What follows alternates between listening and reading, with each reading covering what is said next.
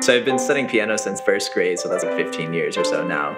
And originally it was obviously mostly, standard classical repertoire, which is great. I love that music. I still play that music. But in high school, I sort of by chance happened on Alex Ross's book, The Rest is Noise, which is a history of contemporary music, sort of including the social history aspect, which for me was also really interesting since I'm also a history major, and sort of a lot of what I've done in college with my history major is focusing on sort of cultural and intellectual history, sort of tying together the music and the broader political, economic, social history and how those two affect each other.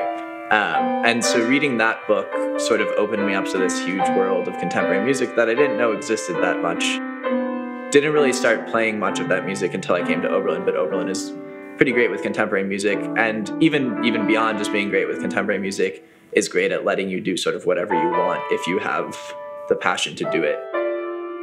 One of the great things about Oberlin is that it ends up sort of pulling you in a lot of these new inspiring directions. On a whim, joined an a cappella group my second semester at Oberlin, and that's been wonderful, and I discovered that I really love singing with people.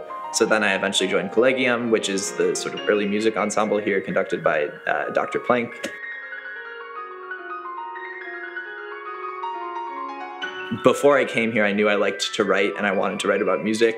And so there's a music criticism class here that I ended up taking, and that led in a ton of different directions. Taking that class led to a summer in Cleveland where I got to work and live on my own, sort of writing music criticism. It led to my job with the communications office, which has given me a lot of great opportunities to sort of see Oberlin from a way that I wouldn't normally have. I get to interact with almost everyone in the conservatory.